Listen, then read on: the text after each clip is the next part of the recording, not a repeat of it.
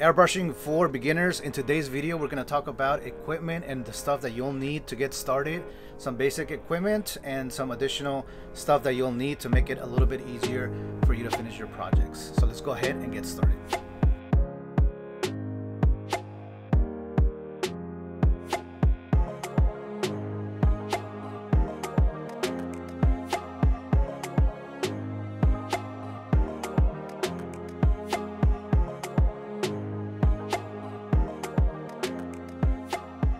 And welcome back to another video, guys. If you guys are new here, my name is Ernie and I customize just about anything from promotional products for your business and one-off gifts for family and friends. So let's go ahead and continue on with this project. All right, and the first thing that you're gonna need is a space to airbrush. So designate an area for you to be able to airbrush. I suggest doing it outside if you have the capability of doing that. If not, somewhere indoors. Just make sure that it's kind of sealed and tucked away from you know, obviously the house, so maybe like a garage or a little shed or something like that, where you're able to keep the majority of the overspray within that area and it doesn't overspray. You know, if you're doing it in the dining room or whatever, it's gonna obviously go all over the place on your couches and on your kitchen and stuff like that. So designate an area for you to be able to airbrush and control your overspray. I have a little area outside of my house. It's kind of like a little porch area, and I can open up all these windows if I want, and I also have fans that I'm able to exhaust all the overspray. And all my carpeting or my flooring is solid, so this way I'm able to mop up you know, eventually all the overspray that gets collected in here. So that's the first thing that you need to find, is a location where you are able to airbrush. So there's several types of airbrushes out there, and the most common that you'll see is a double action airbrush, which means that you are able to push down for air, and then as you push down, pull back for paint. So air, paint. And as you notice, as I'm pulling back, this portion right here is pulling the needle, which is opening up the front end. The air gets sucked through the hose and siphons up the paint, and it all combines here in the tip and blows out. There are other airbrushes that have the cup on the top and the paint flows down on the bottom and through the front. In this case, I have a bottom fed or feed airbrush, which pulls the paint from the bottom and pushes it towards the front. There are other airbrushes that are not double action, which means down and back. They are just single action, which means you just push down, the air and the paint will flow at the same time. So for those airbrushes, you're not gonna have that much control as far as doing fine art or anything like that. If you're doing basic painting like solid colors or solid you know, coats, like for example on a model car, or just something basic, something small that you're trying to paint, you know, like whatever it might be, and it's just a single solid coat, there's not going to be no shading or anything like that, then those are kind of okay, but they're still a little bit difficult to control. So I always suggest for you to get a double action airbrush, no matter if it's a bottom feed or a top feed. So this particular airbrush is the Iwata Eclipse, which is kind of like your standard airbrush that a lot of people use, and it's pretty durable.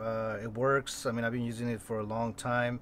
I do have several Iwatas that I have been buying. Like, I think this one's actually new, and for some reason I ended up using this old body and been swapping parts here and there because they get used. For having multiple airbrushes, you don't really need that unless you're doing like a lot of production airbrush shirts. You might be able to want one airbrush per color to make your work go a little bit quicker. I myself do several shirts and don't really need that. I just use a simple one and clean my paint cups throughout the project. So this particular kit comes with everything that you need. It comes with the the airbrush and all the stuff inside, and it also comes with the hose. There usually is a backing on here for you to be able to rest your hand, but I normally take that off because I'm always disassembling this, clearing out any clogging, moving this around, readjusting this, and so that's why I keep that off. And it's also a little bit more comfortable for me. This way I can move it around. So that's why I never use this backing that's on here, but there is one that it does come with that backing. Like I said, it comes with the braided hose, and what else does it come with? And I think that's pretty much it for that. And this normally runs between 150, maybe 175. You might want to have to check Amazon and West or Coast Airbrush, I'm sorry, which is actually a good place for you to go get your airbrush and airbrush supplies and paints. So I'll leave a link in the description below to go check out Coast Airbrush. If you're local here in Orange County or in the Southern California area, it's always a good idea to drive down here and check out all the stuff that they have there. If not, they also have an online store that you can check out if you're from the East Coast or somewhere else. So with that being said, like I said, double action airbrush is the way to go. And if you can buy a kit that comes with several things, then you can obviously make use of that. You can buy that by itself. If you buy this used from someone else, you may need to double check that it has everything inside for you to be able to airbrush. So let's go ahead and disassemble this real quick. Obviously you can buy the braided hose separately and the cups and stuff like that, but if you're just buying the airbrush by itself, let's go ahead and take a look at the internals just to make sure that you are buying something that is complete. So if you're buying a used airbrush, so it comes with the body. You should have a body, the needle holder, the needle. So this piece here that comes with a spring inside. So this is the spring holder, the spring, and then the trigger. Sometimes this trigger and this piece are separate. In this case they are kind of bonded together, but just double check that both pieces are there. You have your trigger,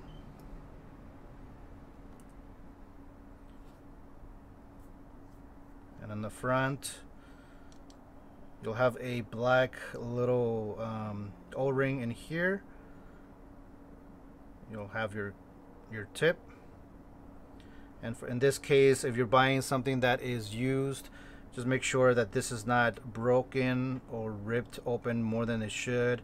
That is fairly straight. It's not bent or squeezed or anything like that. Otherwise you would have to get another one. And of course the body.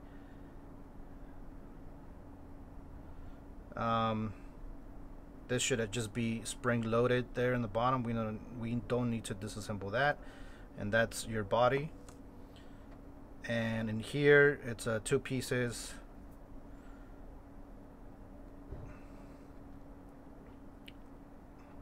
This one and this one. And if you are lucky, there's usually a little crown that is screwed on to this tip to protect the tip of the needle, but it's not necessary. It doesn't do anything but protect that tip. So if you want to just get started, as long as it has these two items here, that and all these pieces, then you should be good to go to buy something that is used. For the most part, these pieces will be in some other airbrushes. They may be slightly different, but overall it should be similar to what you see here. And let's go ahead and assemble this real quick. Put that there. Put the needle in there. Obviously this needs a little bit of cleaning, but we'll show that in a different video. And let's go ahead and move over to the air, the compressed air. So for the compressor, I'm using this California Air Tools ultra quiet and oil free compressor, which is something very cool that you should get. I was running a previous A2 silent compressor, but that one had oil that need to be obviously needed to be refilled, and eventually got a little bit old, and I was using different oils and stuff like that, and some of that oil was getting fed through the airbrush, and it was just giving me a lot of problems. And I took it into Coast Airbrush, and they hooked me up with this California Air Tool compressor. I really like it. It's a little bit louder than the other one. The other one, the A2, did not make any noise whatsoever, but it was really expensive. It was about $400 when I first got it. This one here is about how much was this one? I think it was less than $200. And it gives me more capacity, air capacity, to be able to airbrush a little bit longer and without any stress to the compressor itself. The other one was meant for, I was told by Coast Airbrush that it was meant for fine arts and wasn't really designed to do a lot of shirts and large pieces.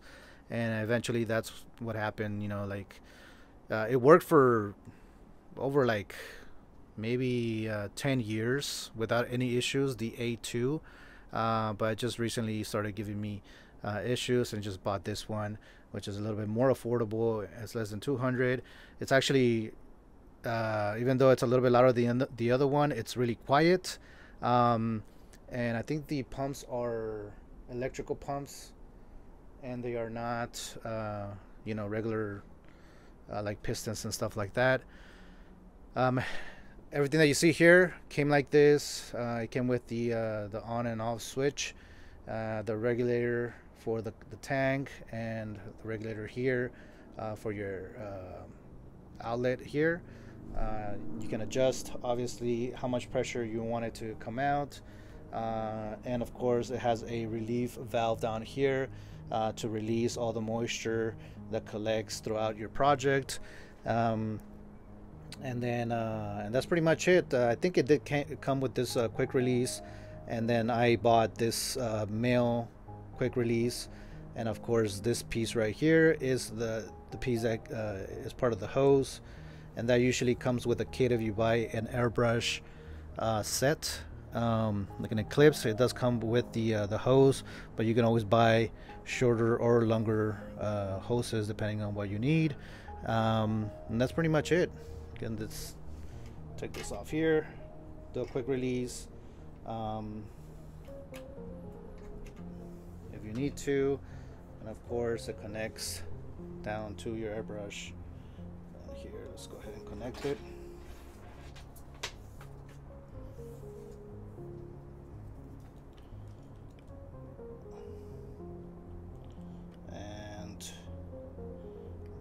That's pretty much it. Let's go ahead and turn it on and see what it sounds like.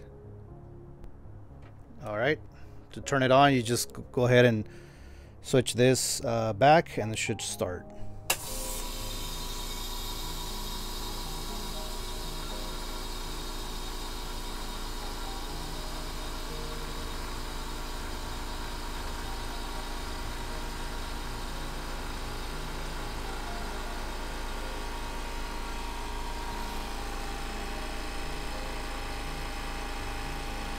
And all this compressor is going to fill this tank, and usually it takes about a minute to fill it up.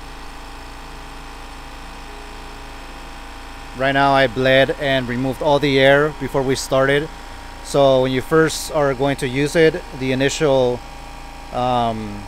air compressed here will take about a minute and a half to fill up. So, and that's how quickly it fills up.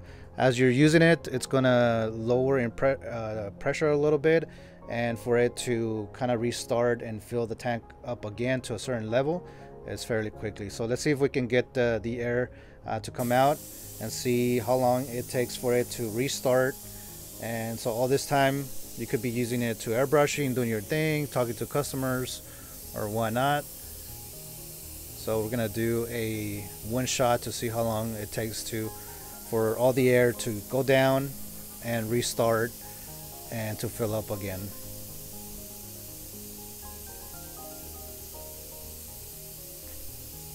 So there are other additional stuff that you can buy, like moisture traps that can go in here.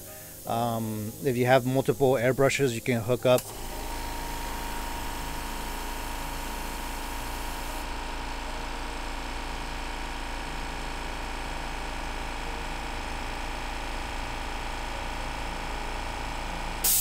and that's it, and just keep going.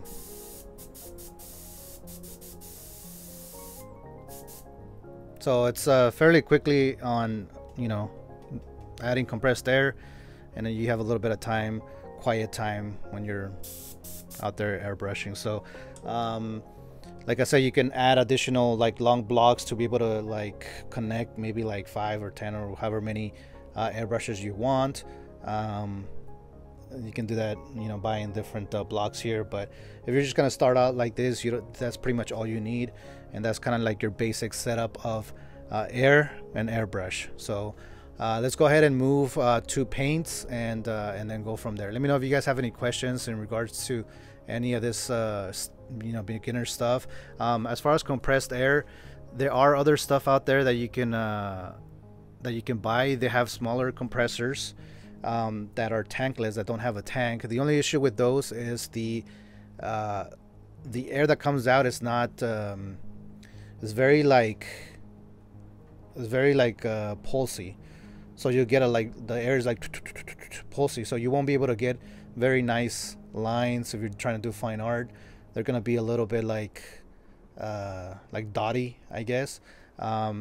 Another thing that you can buy if you're just starting out, if you don't want to purchase a compressor, they do have compressed air in a can, believe it or not, that you can attach your hose to, and then just kind of start doing the airbrush that way. Obviously you won't be able to refill the compressed air, and you have to obviously buy new cans. So to start off and kind of play with the airbrush might be a good idea before you go ahead and invest on a compressor like this. But if you are getting into it and want to be more obviously good at it and really practice and stuff like that, you're gonna be needing a lot of air. So definitely get a compressor for sure. There's other airbrushes out there that don't use they're kind of, I've seen them recently, they're kind of new. It almost seems like it's a airbrush and a small unit, like it's like a little compressor that kind of fits on the bottom, and it's kind of rechargeable, the little battery compressor that's in like a little bottle section, and you're able to use it. I haven't tried that particular product before, but I'm guessing it might be kind of like the tankless compressor, where you'll probably end up getting pulses in your spray. So if you're doing something like makeup, or you're just painting like a model in a solid color, might be okay to use that. If you're using an airbrush like here and there and very rarely, there's no need to buy a big compressor. But if you already have a compressor because you are doing other stuff, like you have air tools, or you're all constantly painting like furniture or something like that, then obviously use this compressed air. It'll give you a better air fine line, and will obviously make it more ¿cómo se dice? It'll make it like enjoyable to be able to airbrush. So all right, that's gonna be it for the compressed air. Let's go ahead and move on to paints. All right, so for paints, pretty much all you need to get started is obviously black and white. So I would probably recommend for you to get these large bottles, which is 16 ounces of black and white. This will allow you to obviously practice and do basic black and white shirts. And this way you don't spend that much money. The brand that I use is Cratex, specifically for airbrushing. and I would recommend buying these. They have different lines. This one's a wicked white. This is the regular Cratex color. I started off, the majority of the people start off with just the regular Cratex color. They do have opaque and a transparent paint. I would probably recommend you for you to get the opaque ones to start off, and then play around with the translucent ones. So definitely black and white is what you need. After that, if you want to continue getting more colors, I probably recommend for you to get your basic colors, your blue, your you know, let's use this one, your yellow, and your red. So with these colors, you're able to kind of create other colors, you know, your greens, your purples, and stuff like that. You can come in here and make some more variety of different shades. So this is a good way to get started without having to invest in additional colors.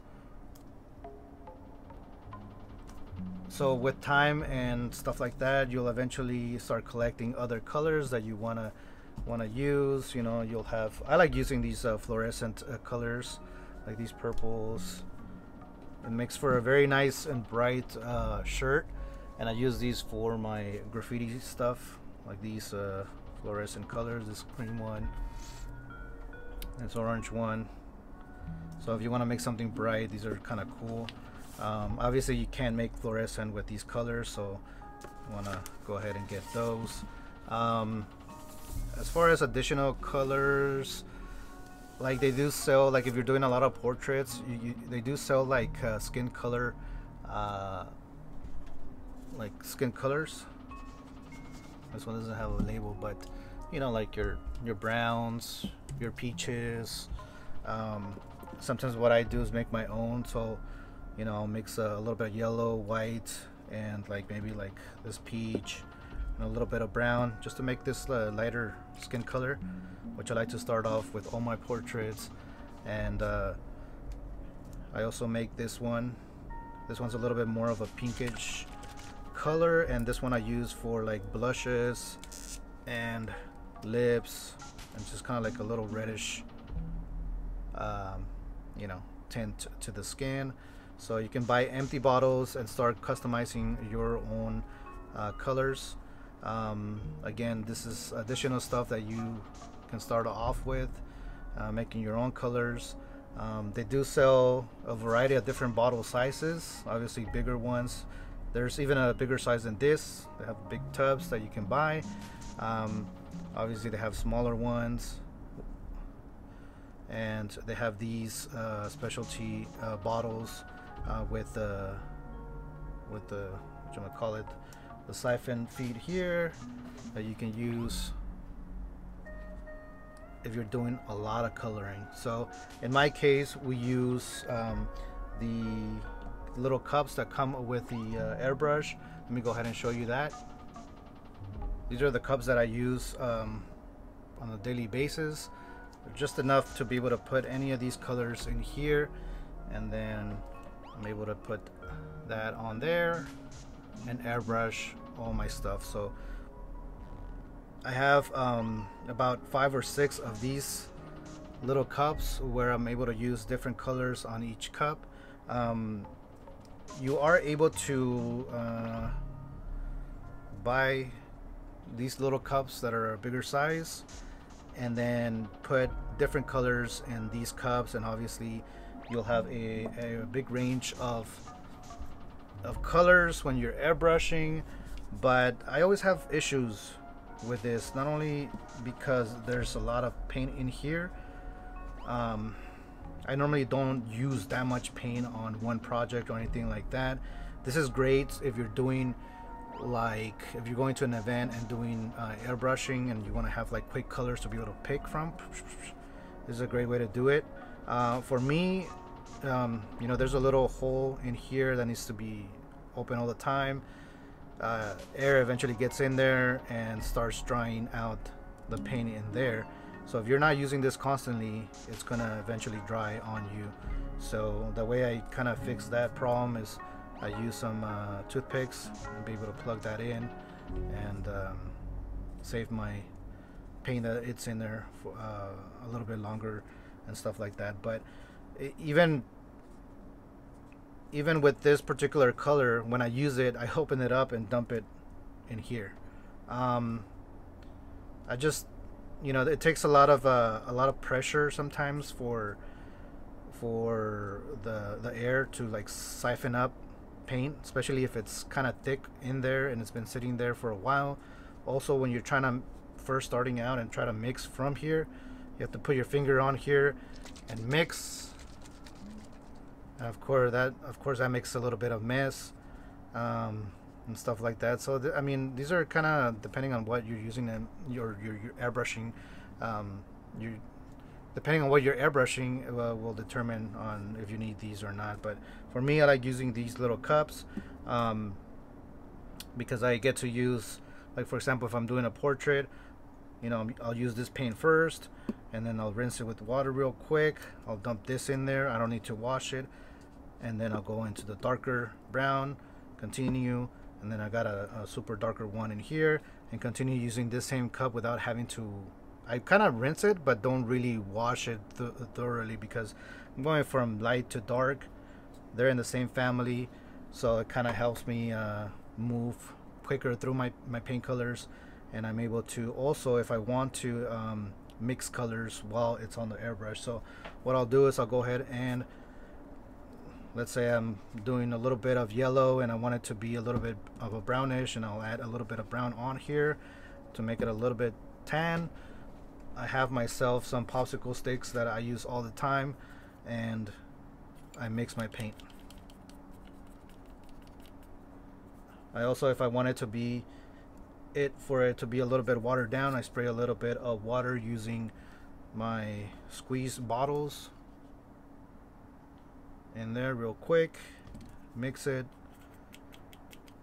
I can also add additional stuff like this waterborne sealer, which makes the paint more durable, and of course mixing.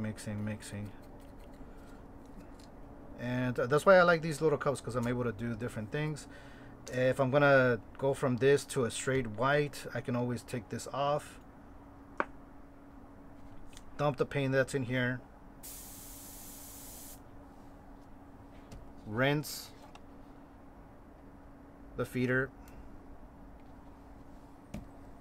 then I'll take my bigger bottle that has it has a little bit of awesome cleaner from the Dollar Tree with water, and then I'll use this to run and clean all the inside here.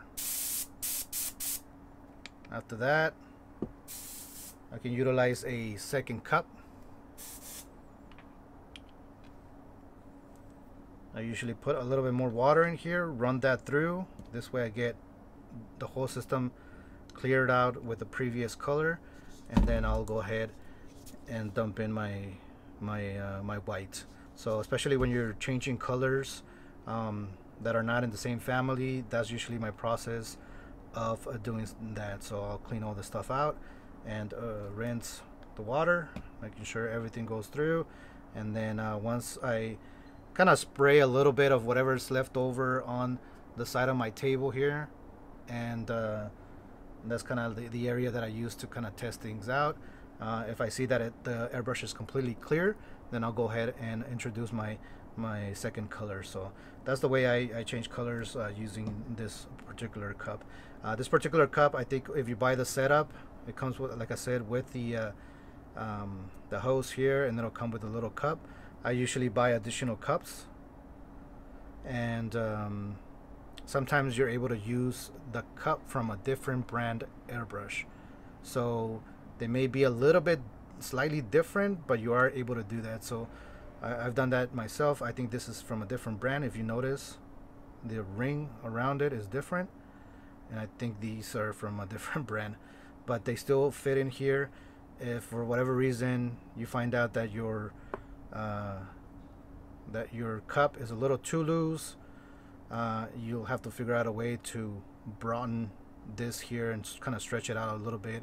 I use a big nail with a hammer, and that's just enough for it to open up a little bit and you know, fit in here so this doesn't fall out while you're airbrushing. And that's pretty much everything that you need to know about airbrushing. I mean, like I said, there is other airbrushes where it comes with a cup that goes on the top. You'll probably see that, have seen that before. And there's other ones that are side, where it's fed through the side here of the airbrushes. So they all have different you know, different applications. They're more for finer fine art, and also if you're trying to do low pressure with more paint, then you might want to get one that's side fed, or the one that's gravity fed, or yeah, is it gravity fed? Yeah, like this. So the only problem with this one is that the cup is securely welded onto the body of the airbrush, and you will have a hard time trying to change colors quickly. So you know, you have to literally like unplug this and maybe wash it. And I use Q-tips to go in here and clean while I'm trying to change color if I'm going to be using the same cup.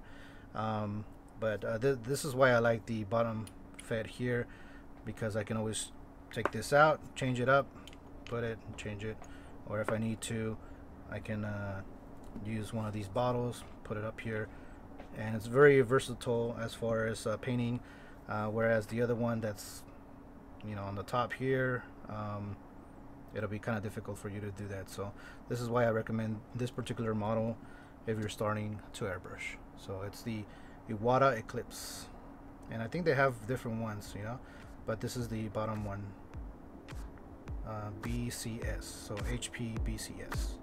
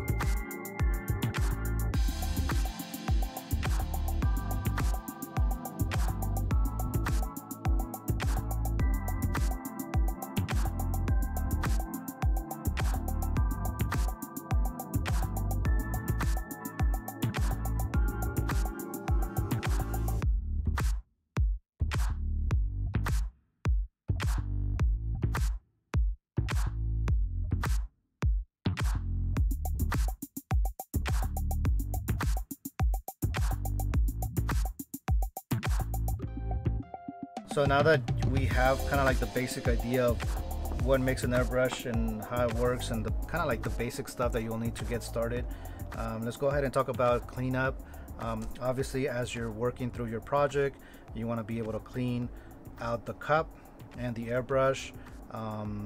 So some of the stuff that I have that I use is I use a squeeze bottle to be able to squeeze water in there. I have my you know, cotton swab to be able to clean the edges of paint while I'm siphoning out all the stuff. Let's go ahead and use this other one here. So I'm clearing out whatever paint is in there, and I'm cleaning at the same time. And then I'll usually do 2 rounds of that. See, like that has a little bit of residue paint. But once you clear that out, you can use the other side.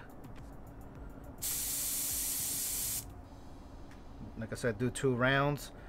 and be ready to change color, or if you're done, you can you know, put it away or whatnot. So I have water on one, and then I have Awesome, like I said, Dollar Tree, works pretty good. I hardly ever use it unless I have some sort of like hard clog in the airbrush. I'll go ahead and use that. For the most part, it's always water, because, you know, I don't want to be breathing that stuff, so water's always good. Also, when you are done airbrushing, obviously you want to disassemble the whole thing and clean it. You can rinse it through the sink, and I have these brushes that you can use to clean in there and inside the airbrush, and you can get different sizes. These work really nice. What else? Obviously you can buy like actual airbrush cleaner. I mean I had this, I don't know where I actually got it, but as you can see, it's brand new. I don't really use it. I just like using the water.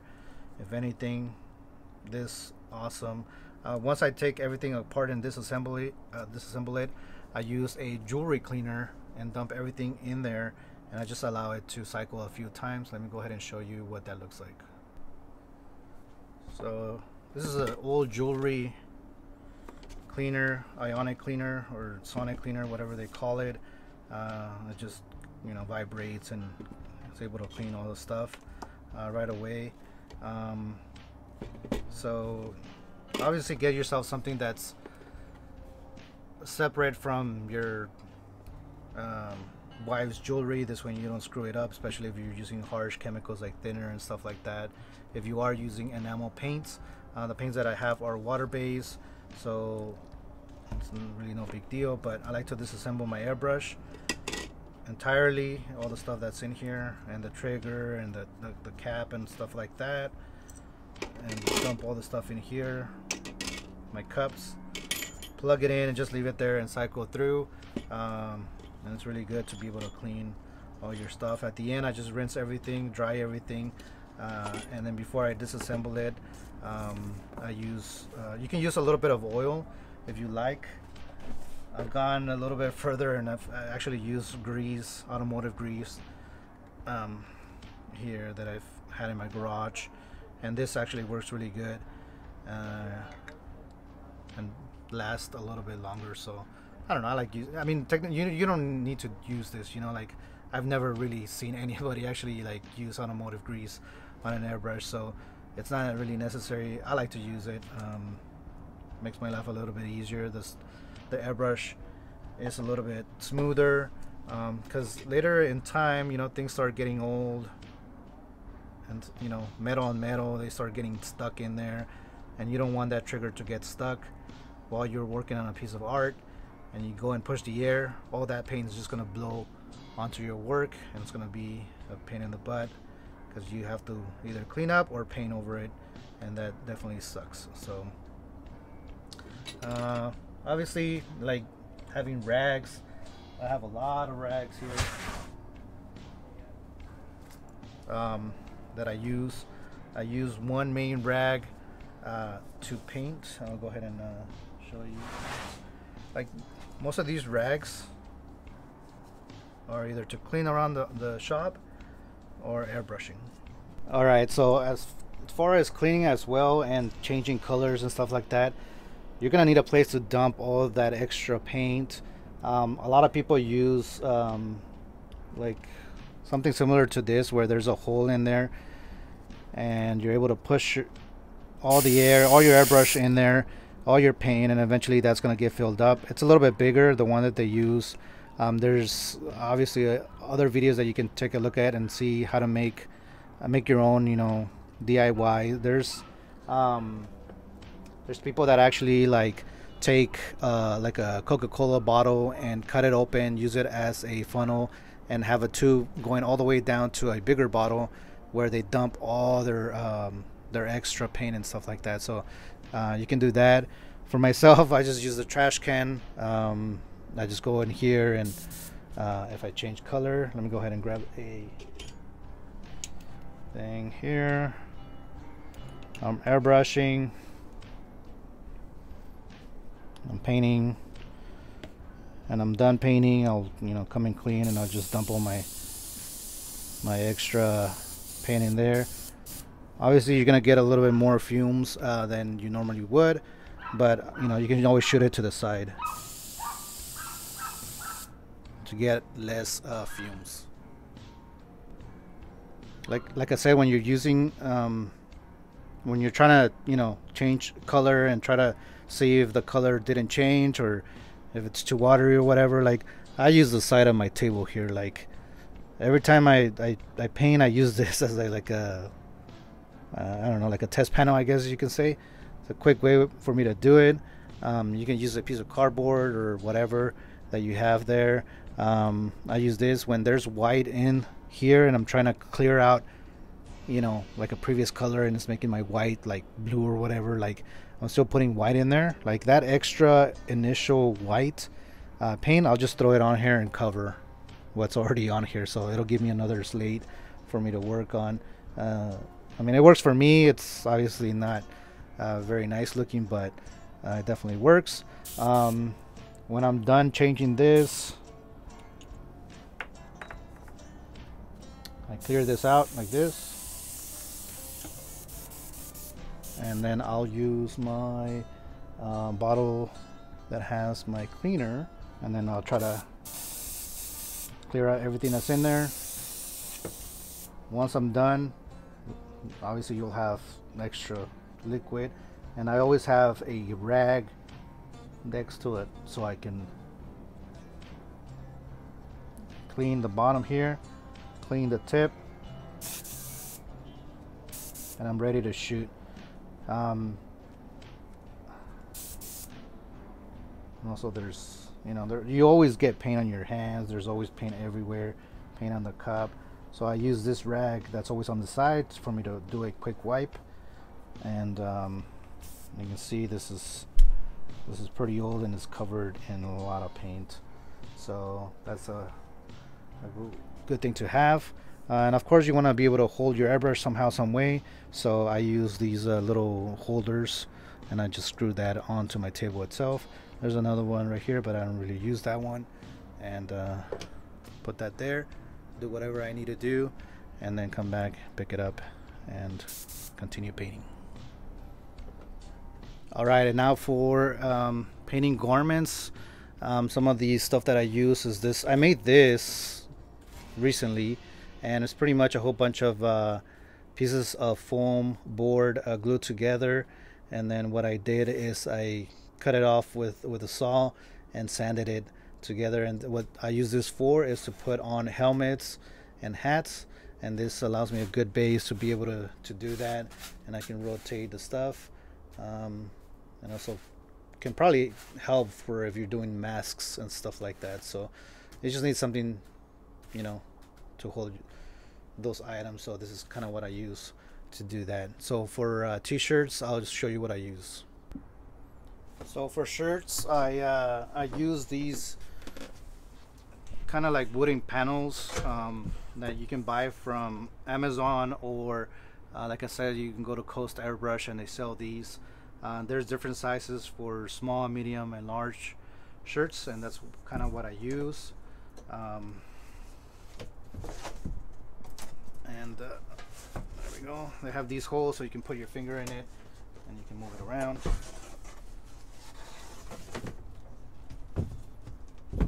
I also use a lot of clips.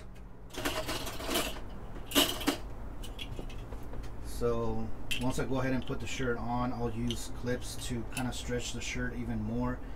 This way I have a nice canvas to work with, and I have several butterfly clips and just regular clips that you can get from the store that I use. So it's always good to have all these clips because it'll help you stretch that shirt out and have a nice canvas to work from. So on top of that, I have a variety of different shapes, I guess you can say. So like when it comes to sleeves, I've made myself a little template right here. I don't really know. I think that's like a 1/4 inch piece of wood, and it has a little slight angle, so I can use it for sleeves. I have something similar that's really big, and that gets used if I'm like painting jeans or pants or sweatpants or anything like that. I can stick those in one of the legs and airbrush it, use the clips to stretch it around. Let's see.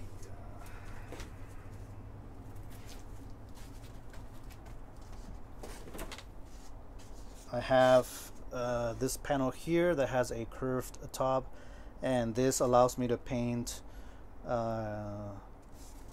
face masks. They're called like ski masks, I guess you can say. Beanies, I can use this one. For smaller items like tank tops or kids shirts, I'll have something small like this. And you can pretty much just make your own, you know, just make sure it's 1/4 inch and kind of sketch it out, cut it out with the saw or whatever you have, and it should be good. For these particular shirt, I guess panels, you can make your own in sizes, and like for these particular panels, like they'll last a long time.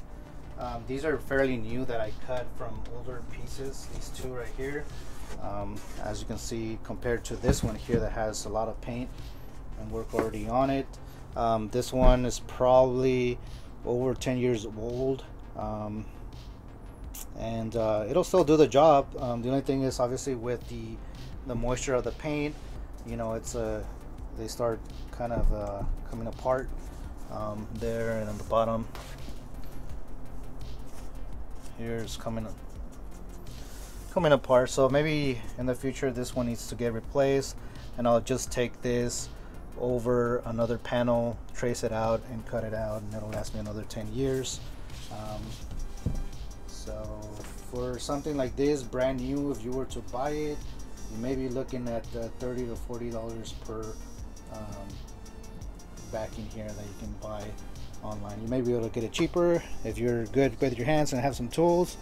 You can find the sizes that are designated for each size of the shirt and cut it out yourself. So as we continue with this video, just a reminder that the only things that you need to get started with airbrushing is obviously the airbrush, the hose, the container to, you know, have the paint in, and some sort of compressed air. Black and white paints, and that's pretty much all you need to get started. Obviously, with time passing, you can continue collecting more advanced equipment and additional paints and stuff like that. So other than that, everything that I'm showing you extra is just stuff that I use on a daily basis. You don't have to have it, but it's good to have, just as a reminder. So let's continue on. As far as setting your shirts after you're done painting them, I use a heat gun like this one. So I bought that at Harbor Freight. I forgot how much it was, but you can also use a hair dryer to quickly dry your stuff as you're painting your project. If you're doing airbrushing on shirts, after you're done airbrushing, normally what I do is I set the paint. So I'll use a regular iron over the project. This way the acrylic kind of melts onto and sticks really good onto the fabric.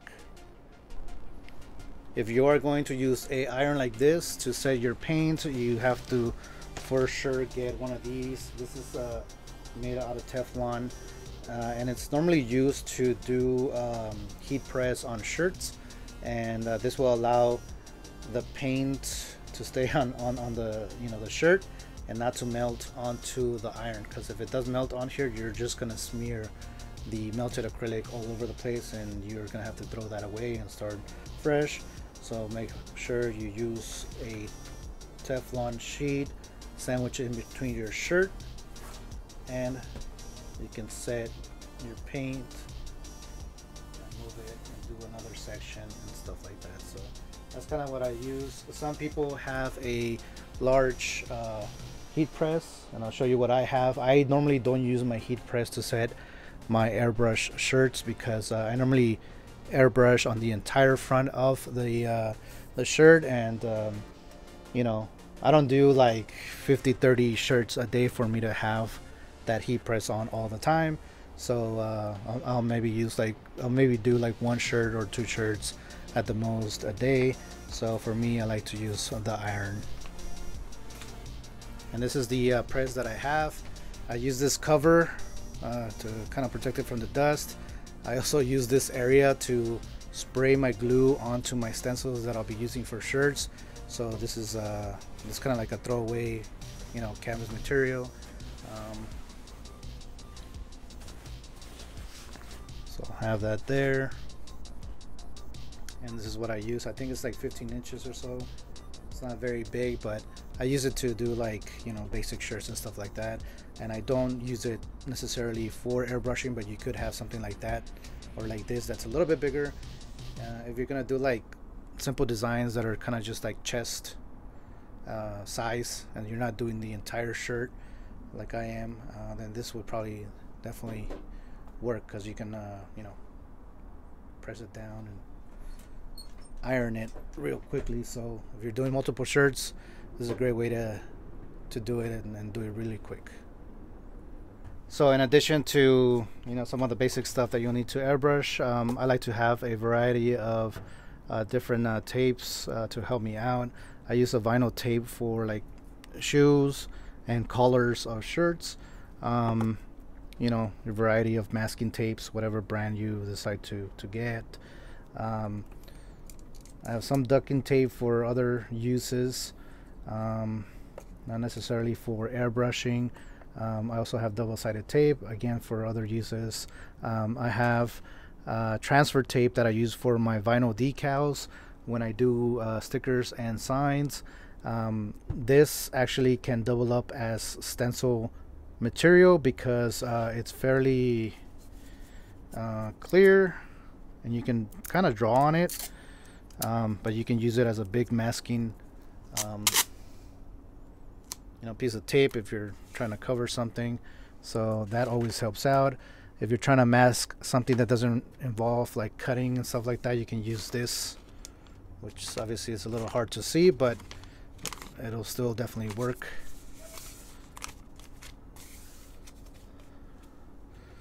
And we also have stenciling. So as far as stenciling goes, I make my own stencils, and I have this sheet here.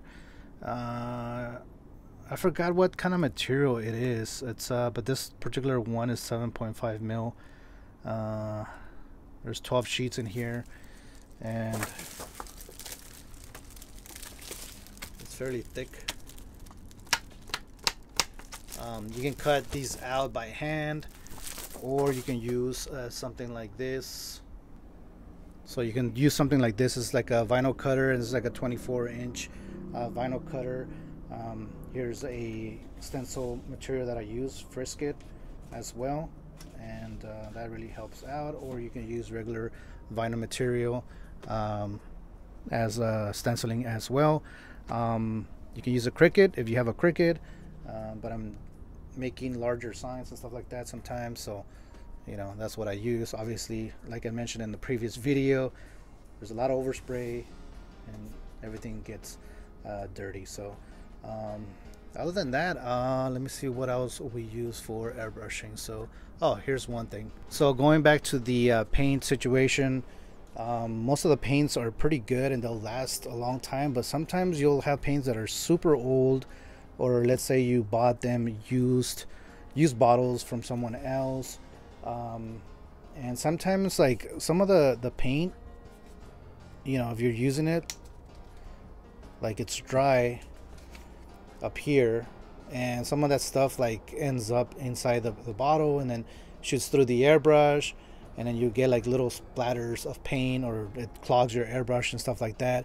So if you see that your paint is starting to get old and there's a lot of clogs in it. You may want to buy some filtering cones like this one, Elite paint system. This one I bought at Coast Airbrush. Again, this is the most coarse mesh available. These are mainly used for automotive painting, but I use them once in a while to kind of like you know, refresh my paints. I guess I dump this in here, and then I dump that new freshly filter paint onto a brand new bottle, and this way I'm guaranteed that there's no, like, you know, clogs or, you know, dry paint in there, especially when I'm doing flat surfaces like helmets or plastics and stuff like that for my custom controllers. I don't want like blobs of paint on there, so I gotta make sure I use this. This way it looks nice and clean. So let's see what else we have for you guys. So as far as lung protection, I have a random like variety of masks, and that's due to the fact that we had that situation happen a couple years ago. So I have the regular KN95 masks. I have these like black regular masks, and I have this one that I got for Christmas, and it's like a more comfortable one, and it has like a filter inside that you can use. As far as this, it's really up to you, whatever you're gonna use.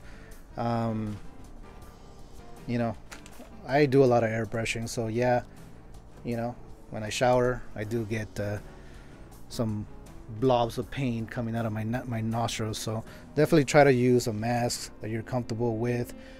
This one's really comfortable, but you know, it's like less filtering.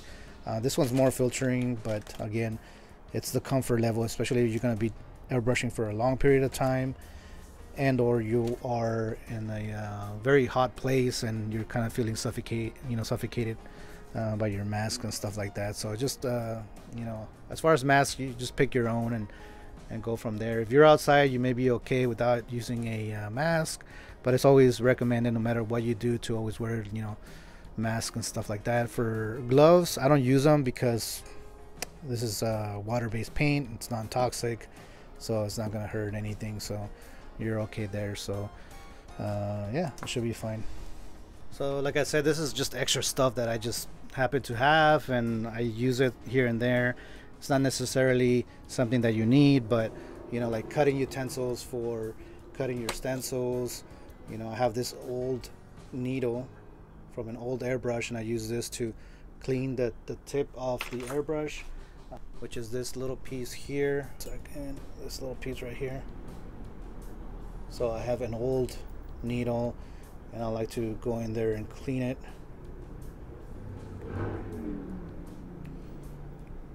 This one in itself is old, and I'm not using it, but you can see it's very clogged, and I use this to unclog something like that. Obviously more fine to cut my portrait stencils. Tweezers, you'll never know when you need them, and you can also use this to clean this item here. Just stick one of those in there, turn this around, and you can clean that in there. So just be careful not to screw up that tip. And there's just some random stuff I have, like this thing right here. It used to be like a what you call it, like a file, but it's bent, so I can grab it, and if I have old paint or dry paint, I can go in here and just kind of scrape it off. I don't know, just random stuff that I have. So it's really up to you, what you have and what you need. So other than that, that's pretty much it. I mean, you know, like I said, just the basic stuff: airbrush, a little bit of paint, and you should be good to go to get started. And you can start collecting more tools and better equipment as you go along. As far as practicing, you can use an old shirt, you can use paper towels, you can use old canvases and reuse them, repaint them. You can use just regular pieces of cardboard if you're just practicing your daggers and stuff like that. We're gonna do another video later on showing all the troubleshooting that you need to know for like unclogging and airbrush, and I'll do that in a separate video. But you can just get creative, you know, as long as you're able to paint it. You can buy like, you know, cardboard from the Dollar Tree and use that. There is specialty, like kind of like felt material, like white felt sheets that you can buy, that you can play with. But you don't need to buy all that stuff, you know. Like I said, if you have like a piece of cardboard and you want to practice on that, definitely do that. This way you save yourself a little bit of money. What else? And that's pretty much it. Let me know if you have any questions in the comments below. I'm gonna do, like I said, another video of showing you troubleshooting and clogging and stuff like that. This way you guys can have an overview of how to clear your airbrush and not get frustrated. So please leave a comment or a question down in the comments below. This way I can answer those. And yeah, I'm trying to look around the studio and see if there's anything that I missed that I want to show you guys. But it doesn't seem like it. If it is, I'll go ahead and put it in a separate video down in the future. Obviously you want to have, like, you know, old clothing that you're using.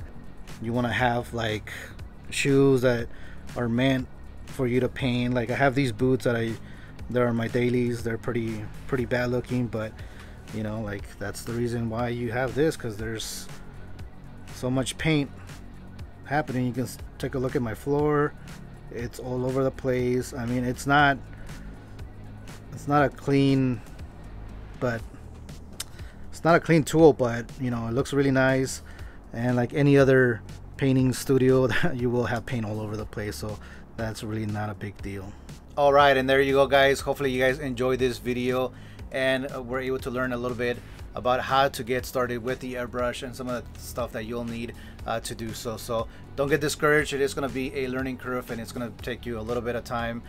Even after you know how to airbrush and are pretty fair using it, you'll find that it's a little bit of frustrating in regards to like cleanup and stuff like that. But at the end of the day, it does make it a little bit quicker to finish your projects. It makes for a very nice finish, and you know, I like airbrushing.